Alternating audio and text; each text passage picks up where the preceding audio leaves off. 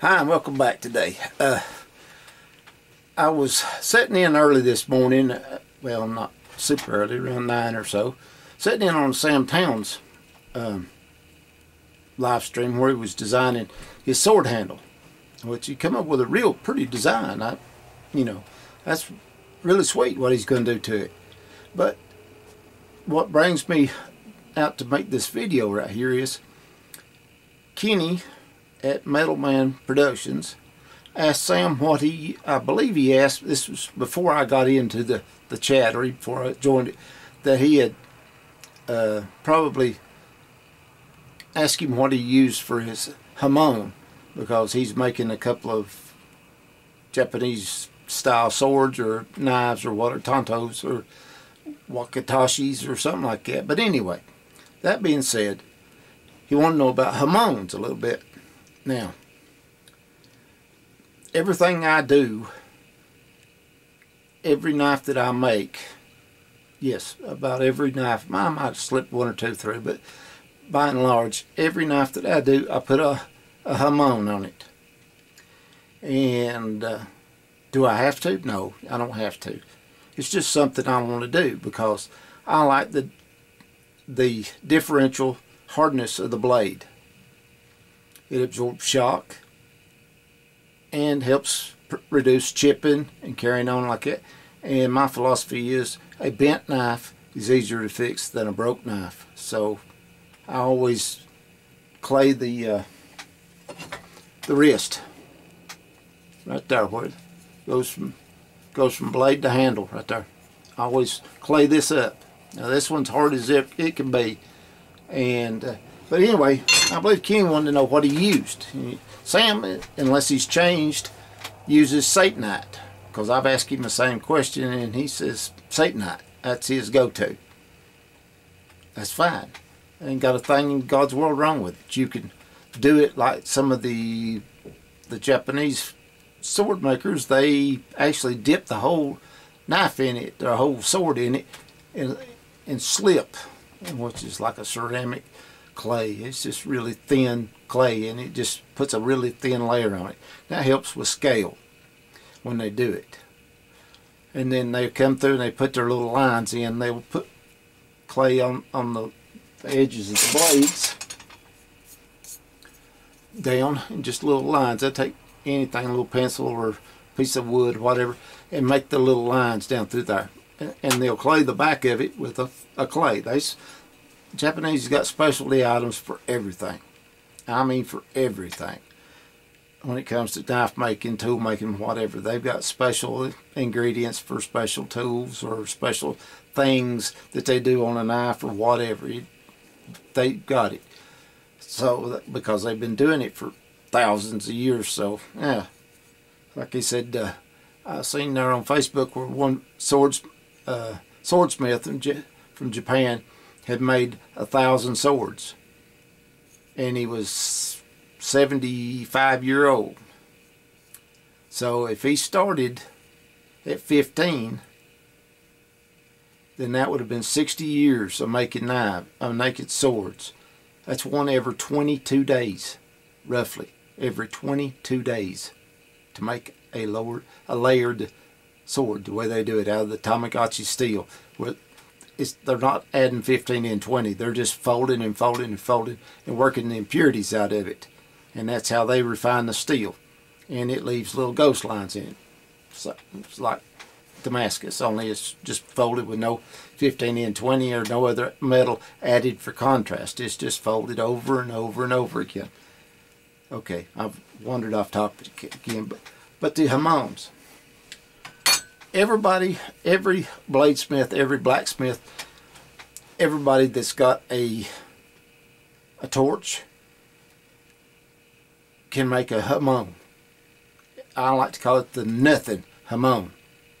All you need is your quench tank, your knife, heat, and some way to hold it. It requires no other special tools other than what you're supposed to have anyway if you're going to be blacksmithing and making things, hardening things.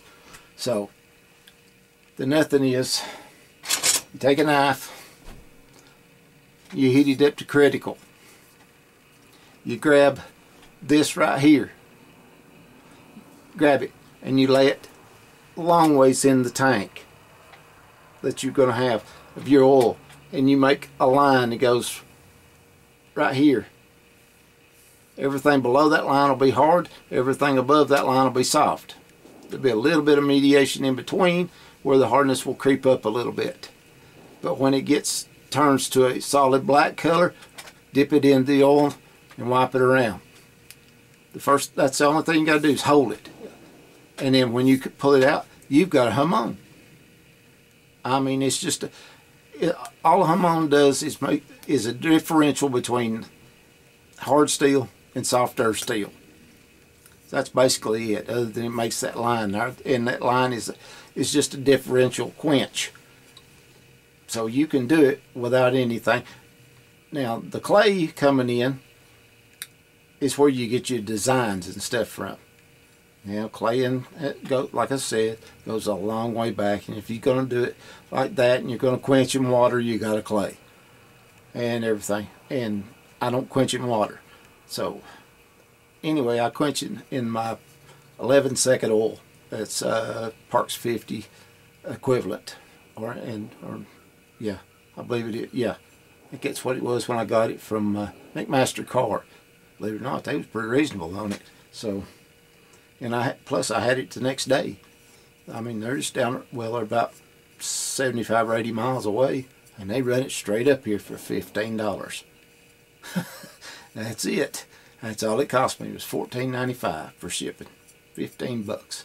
Anyway, so now with that, the best thing you could do when you're doing a Hamon like that is to, if you're gonna get it with a pattern on it and the wavy lines and everything, is you gotta let it dry. Now, what I use, since I don't have any Satanite, and you can run down to the local Ace Hardware, Home Depot, Lowe's, whatever, get you some Rutland's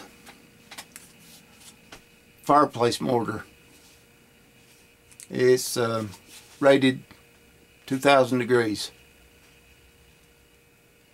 So, yeah, it does good. I like it. It's a little messy, you know. I don't have any rubber gloves. Them darn things are like $20 a box now, when it was like $7. So, Lord, what is this world coming to? But anyway, so that's that. So what I do, take this little chopper right here, squeeze a little bit on it, one side, bring it over. And let me see if I can't just get it right over here where you can see a little better, or anything. Let me move the camera up a little different this time. And down here so I can see. Okay. And zoom it in just a little bit. Okay, I'll just take, I use God's tools as much as I can. But anyway, you just take this and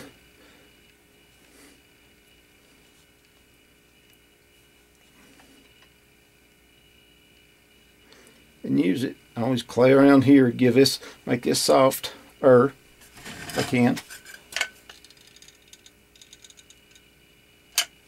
Now,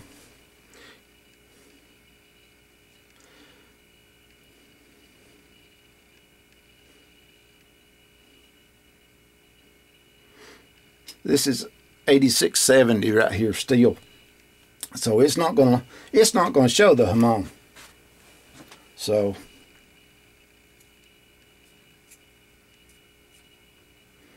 but that don't stop me from doing it.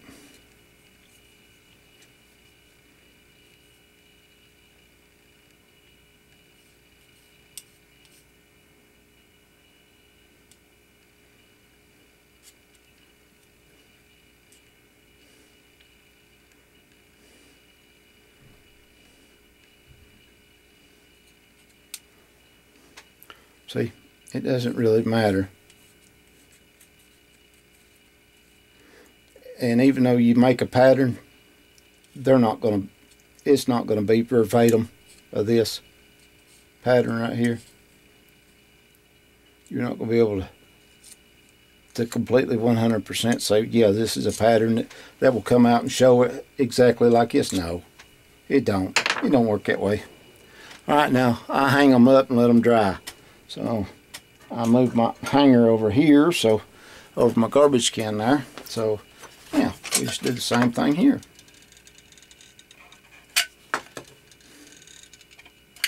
Just little beads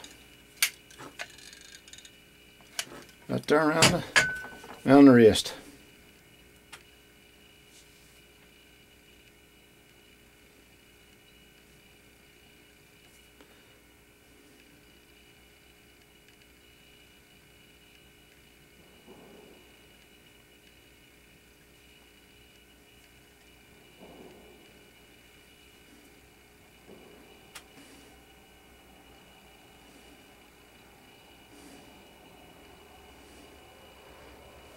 Now,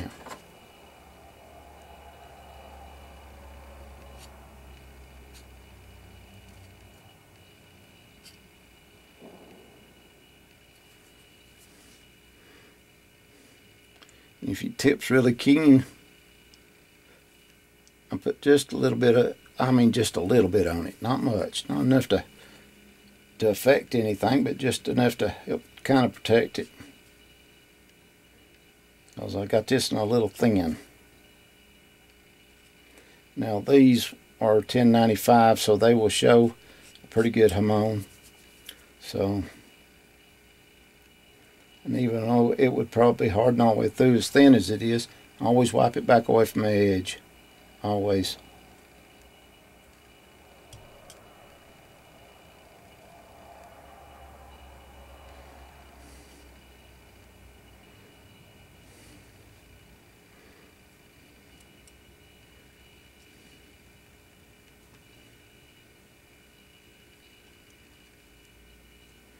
Okay.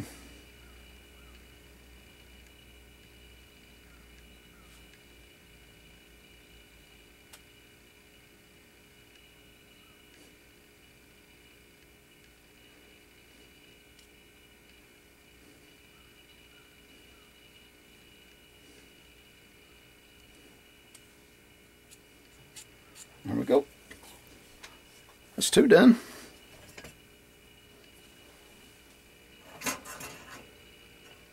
All they gotta do is dry for a while. So, yep. I think I've got about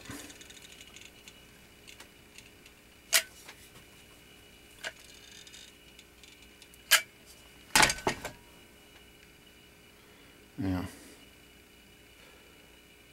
But anyway, that's how I do it. And like I said, you can get various results. Some of the best results that I've ever had, and that I've not really been able to, what you'd say, super do again. You know, I can't do the same process again for some reason.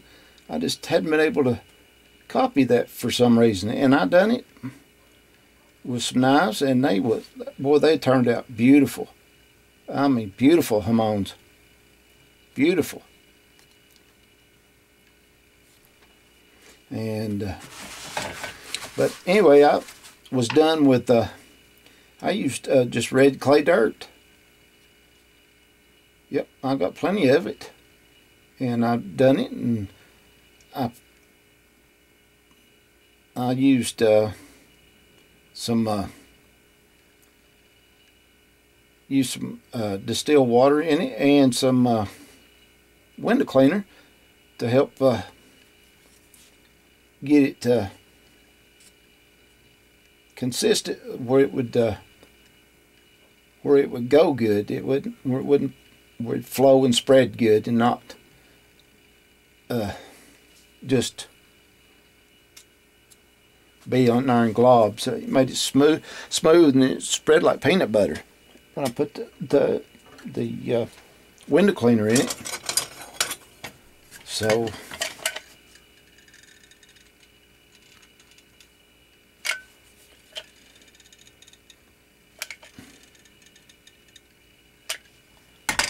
yep.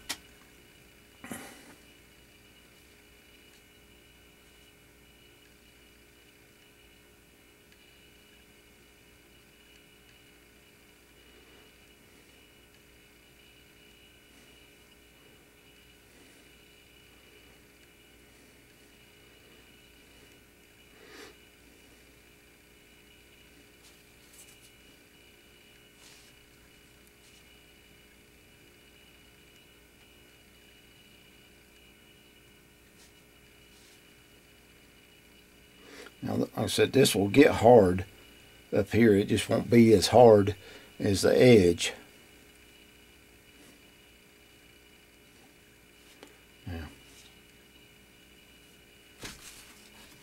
That's really, I say it's messy. It is messy.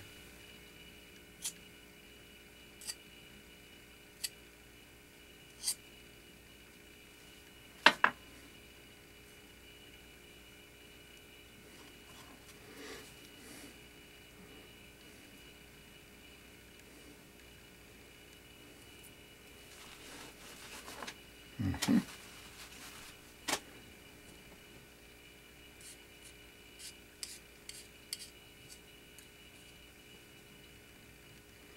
Mm-hmm.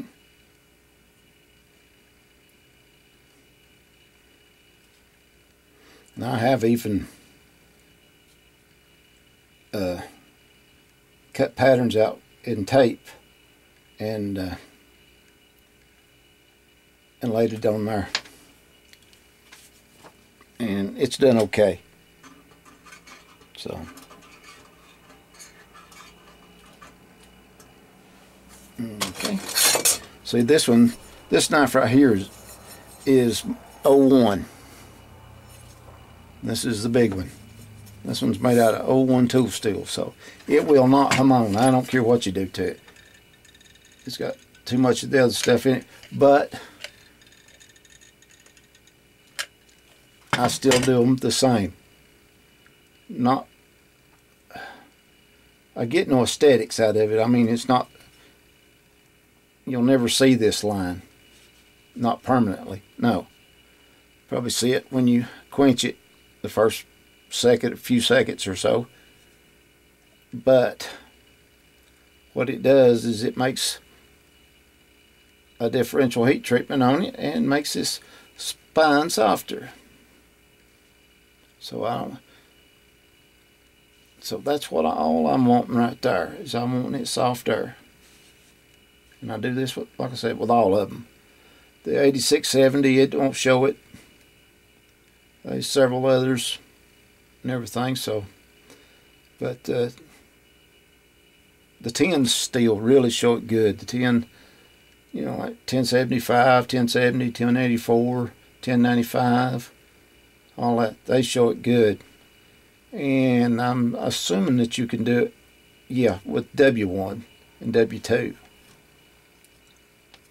And because they're a water hardening steel. So anyway, no lines on this one because it won't show them. And I don't remember if it's 8670 or not.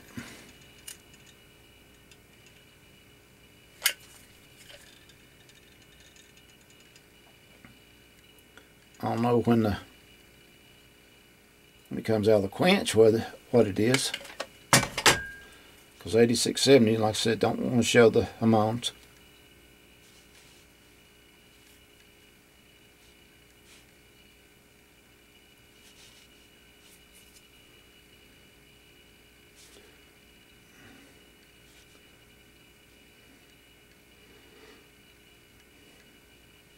Oh, and I think it's about a tube of this Rutland's here is $8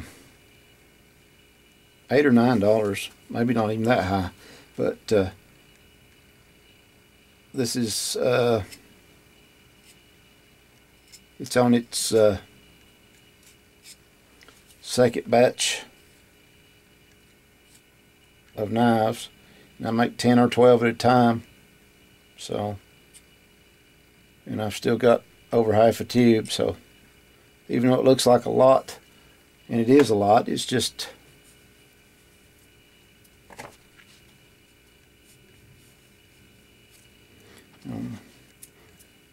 see, it only takes just a minute or two. I hope you've been seeing this. Turn that up just a little bit, just in case you're not. And if you hadn't, I'm sorry. I apologize. I just got through grinding these, and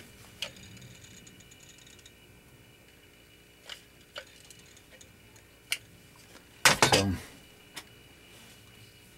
and then stamping them. That's the reason they got the heat marks on them, because I heated them so I could stamp in there. I was afraid I was going to have to etch them, because they didn't want me putting them in the Stamp-O-Matic and then hitting them. Sometimes will cause them to warp, and it'll mess up the offside a little bit. It'd be nice if I had a stencil like that I could do it in, but I don't know anybody do stencil like that. I tried to get one fella to do it, and since I wouldn't give on a couple of things, he just said he wasn't going to flat wasn't going to do it.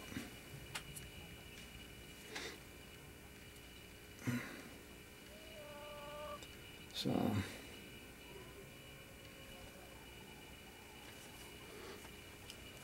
yep. I don't know how long it takes, but it don't take that long to do these at all. So,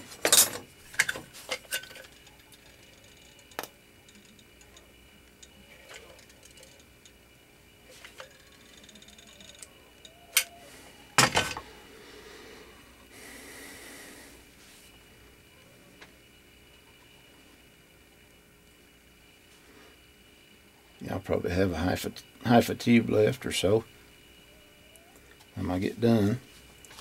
And I've wasted enough here to probably do a couple of knives.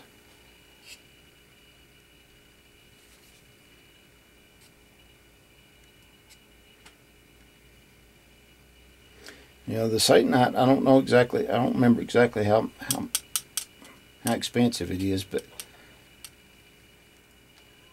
it's fairly expensive comparatively speaking, but still, it's good. I've used it till I didn't have any more, and this I can run down to the local hardware store and get. Satanite I have to order, and for some strange reason I really don't like shipping stuff like that. So now,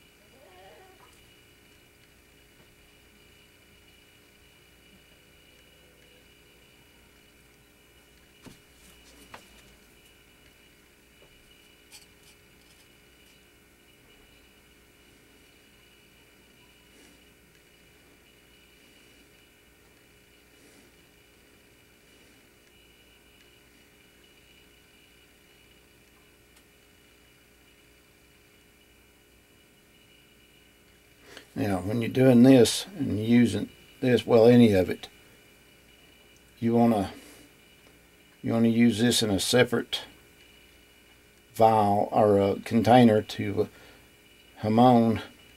So if you got a vertical tank that's that you're going to be making, you know, non-Japanese type blades that you don't put a Hamon on, then you want to keep it out of it because it will build up in the bottom of it. And this stuff will blow off once it gets in there and gets down in there and stays in for a few minutes, for several seconds. And the way to really get a good Hamon is do a interrupted quench. It's go into water, then into oil, and do it very quickly into the into water. I mean, in and out, quick, fast and hurry, like a count of, I don't know, probably half a second, because leave it in there long and you got a good chance that it'll break on you. I've broken several knives doing that, doing the interrupted quench for too long. I was counting to 5, and that wasn't fast enough. Should have just stuck it in and pulled it out, and that would have been a whole lot better. So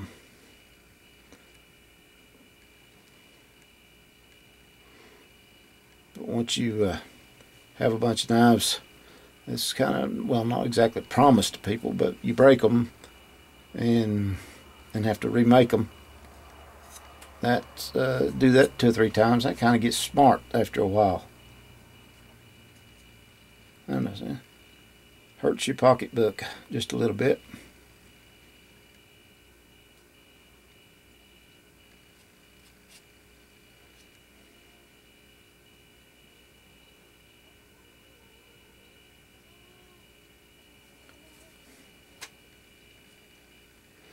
Now, I ground these up to a 60 grit, and I left about probably a millimeter and a half, maybe up to 2 in some parts. So hopefully I won't have any trouble with them warping.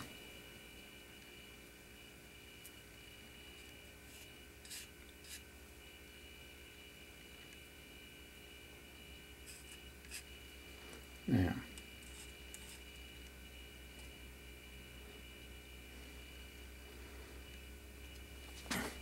And I think it just looks good, personally, myself. So, yeah.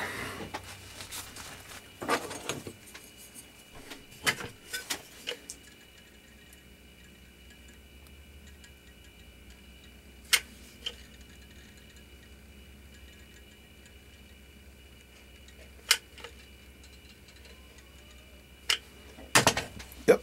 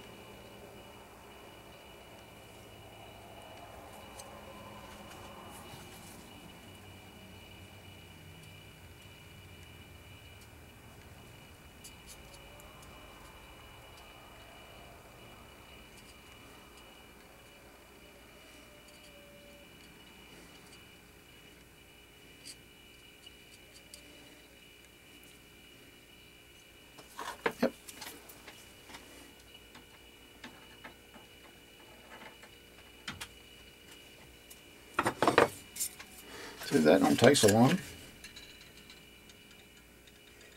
Like it was about a dozen knives. Well, I've got just a little less than half a tube. Like I said, this is the second batch that I've done out of it. So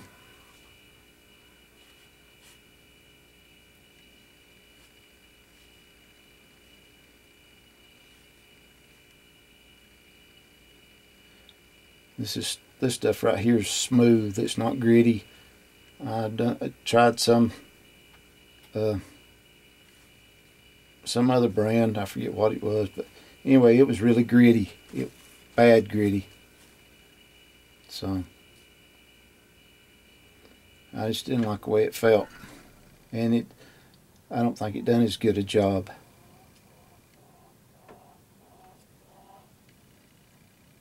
I don't remember what brand it was. I've been using Rutland's for so long when I'm out of Satanite. And Sam's the one that turned me on to using Satanite as your Hamon clay. So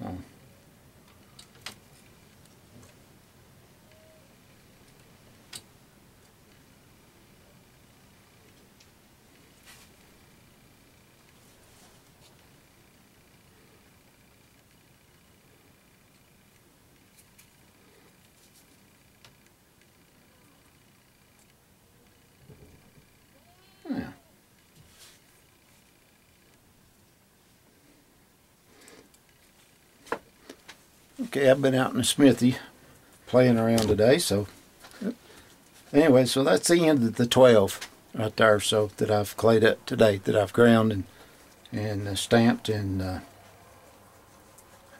put the clay on. So these will probably, I'll let them go for a day or two and before I heat treat them, and then it'll be on.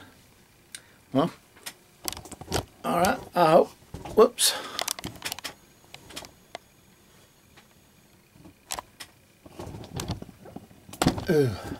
Ugly mug there. Well, I hope that helps about Hamoning. Like I said, the easiest Hamon is the nothing Hamon. You don't need a thing other than what you've already got to make a knife, and that will work to do it. So, but like I said, if you want the designs that comes down the blade and everything like this, you need some sort of mud, clay and everything. So you can get, I have blue clay here and I have red clay. Blue clay, they claim you either find around water or petroleum, and well, it makes sense. I mean, because my water comes through the blue clay, so I get water from it. And I hadn't seen any oil yet, so maybe one of these days there'll be an oil field come up out there somewhere. I'll be like Jed Clampett then. Get that oil well going. But anyway, thought I'd just run that, just make a quick video on that and put it out there in case somebody needs it. Like I said, it's not complicated or anything else. Like our best results is an interrupted quench with a water type hardening steel. All the 10 series steels is supposed to be water hardening, but once they get above like 1070, they have a very, very, very likelihood that if you just do it in water, straight water, it will. And if you don't leave it, well, even if it's left thick, chances are it could crack and break. So I mean, I've done it. I've lost several knives doing that, so I don't do that no more. But that's usually would bring probably the best results as far as definition and everything, is do the water and oil interrupted quench. So anyway, I hope this helps. If it does, great. That's what I'm here for. If you got any questions, don't be afraid to ask away. Comments, any comments, I read them all. So, and well, till next time, it's Bobby Shields saying, God bless.